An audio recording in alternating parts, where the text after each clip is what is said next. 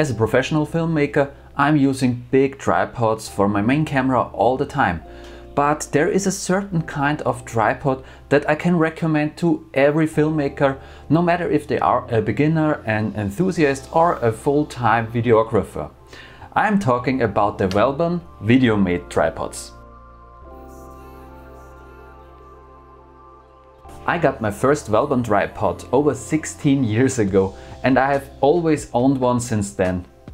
I can certainly recommend this one. This is the Velbon 638, and there are bigger and smaller ones and they work more or less the same. This one costs 114 euros. It's not the cheapest tripod on the market, but I will tell you why it's worth it and why it's great value for your money. This tripod is very lightweight for its size. It's not the smallest tripod ever. I would say it's a medium-sized beginner's tripod, but it can certainly handle some weight. It's very sturdy and stable, and I have this rig on the tripod without any issues. This rig weighs over 2 kilograms and I would say it can handle even more weight, so that's great. If you only use very small cameras, you can use a smaller version of the Videomate tripods, but this one has some special features that are surprisingly professional. One of the professional features I was surprised about is the dampening of the video head. Normally you wouldn't have a dampening on a fluid head in this price range, but this tripod has it.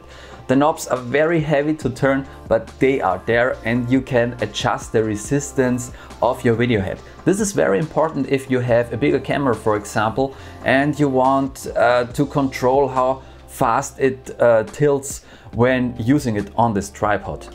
This is only available on big tripod heads for normally, but it's great to see it on this one. Normally you would only have these knobs. Speaking of the knobs, they are plastic, but I never broke one over the years, so I think they're very sturdy made. The tripod is made out of aluminum and plastic, but it's very well made in my opinion. The whole tripod only has 2 segments on the bottom. It makes a bigger package when it's packed down, but I think it's great to have less segments because it makes the whole setup more sturdy when it's fully extended. There is also a column in the middle of the tripod which you can extend using this little crank, which I think looks a little bit funny, but it works. The handle for the video tripod is also adjustable for your preferred shooting style. The panning action and tilting action is super smooth, and this, in my opinion, is where this tripod punches way above its weight class. You can do very smooth pan and tilts and follow the action without any jitters whatsoever. Normally you would pay the price for a video head that has this smooth of panning action, but you get a whole tripod on top of that, so this is great. The only real gripe I have with this tripod is the proprietary plate, which slides in a little bit awkward from the side, and you are not able to slide your camera back and forth like you can do with most other tripods. This is important if you have a very heavy setup and a long setup, that you can shift the weight front and back to balance it on your tripod. This is why I use this Arca Swiss adapter on the plate, so I can shift the weight back and forth.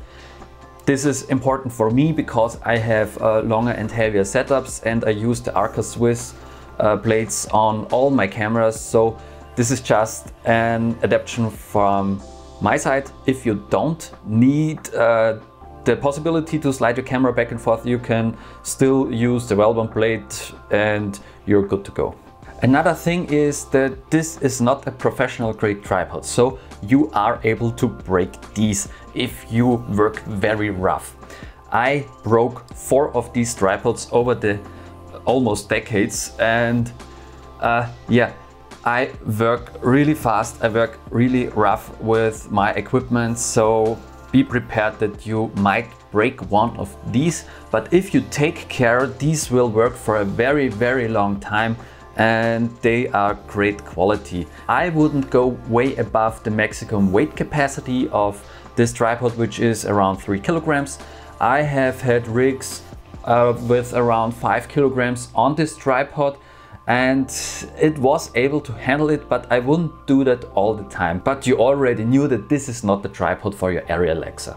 I use this tripod almost exclusively as my B camera tripod. I have this tripod with me all the time, and it's in the trunk of my car. So if I have an interview and I need a second camera to set up, I just grab it and put it there. Also, my B camera shooters work with this tripod all the time, and it's great for them because it's easy to use and it has great panning and tilting action, and it's easy to set up and very stable. You can go quite low and way above eye height, so this works for almost every situation I can think of. If you are a beginner looking for an affordable yet great video tripod, or a professional looking for a B camera tripod, I can certainly recommend this tripod to you. Velbon doesn't know that I do this review. I'm not getting paid or whatsoever. I just wanted to share my experience with these tripods. They are great value for their money. They have great quality, and if you take care, they will last you for a long time. So that's it from me. If you have any questions about these tripods, please leave your questions down in the comments below. And if you want to see more videos and reviews on filmmaking, please subscribe to this channel. And I hope you have a nice day and create something extraordinary.